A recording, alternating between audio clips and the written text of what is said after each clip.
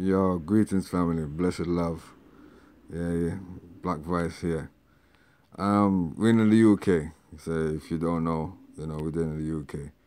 And today, this has been going on this week, a story that been popping off in social media. They're not really touching it on the TV as such or on the mainstream papers, but this elderly brother, yeah.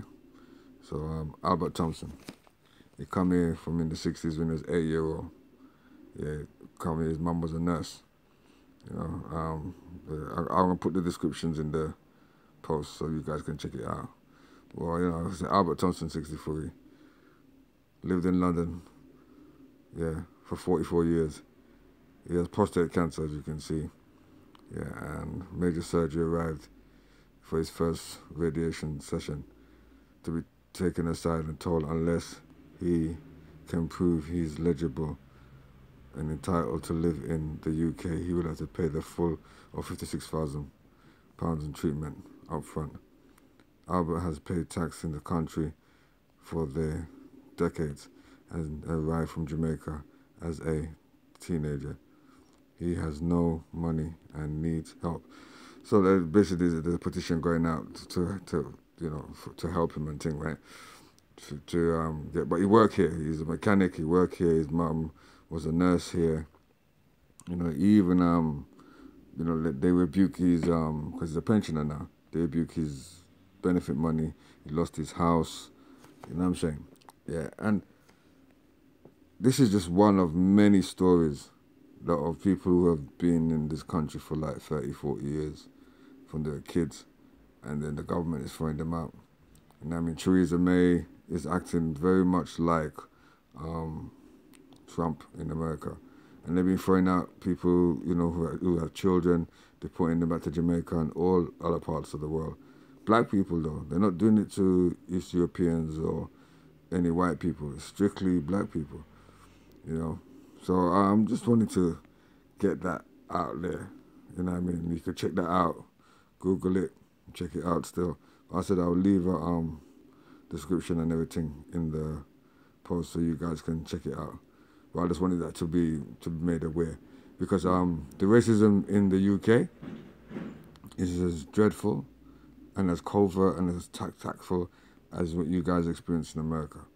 You know what I mean? And they're doing everything that they're doing to you guys in America, they're doing it to us here in the UK. There's less of us than you guys, here in America. Who's in America, the black community in America is bigger. But we are here as a community, and, we're facing the same things. You know what I mean? Yeah, we're facing the same things, white supremacy at the end of the day, So rally around, speak with each other, come out with solutions, things like this.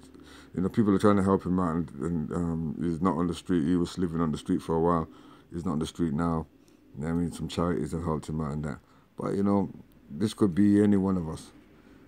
Whether you're born here or not, you can lose your ID and can't find your ID, and then people want to turn on you just like that, So, I pray and hope that you guys, find it in yourselves to do some research about these things, what's happening internationally, and speak on them more and make them more socialized so people are aware of what's happening. Because, the way that they're doing it covert. Last year they deported at least 100 and something Jamaicans to Jamaica alone, and they just get them from the deportation, carry them to the airport, and boom.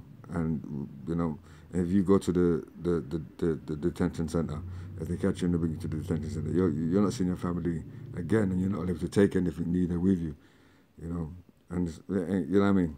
And I said some of these people who this happening to, they've been here for decades and been working and pay contribution towards the government and that. So really and truly, them things shouldn't happen. But that's where we are at. You know what I mean? In this racial hatred, as Yeshua said, in the last days, nation will be against nation. He meant people against people, different races against different races, and that's what we're living. We're seeing it live and direct. Jacob's trouble, people. Jacob's trouble. Trust me. Peace, blessed love. Subscribe and like. And thanks for those who've been subscribing to me on Black Junction. Appreciate it. Nothing but love and respect. See? Done now. Peace.